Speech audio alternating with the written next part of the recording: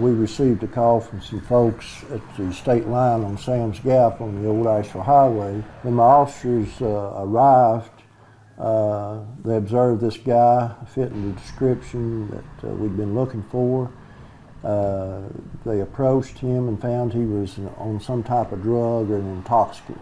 It was first reported he only had a guitar. This is far from being a guitar. And a lot of people come out here to heal, and I would assume I would hope he didn't come out here with a pre-agenda of harming people, but it kind of sounds like maybe that's the case. We push ourselves to the limit, and then you have people that come out and do this, and that's a very sad factor for what is happening today.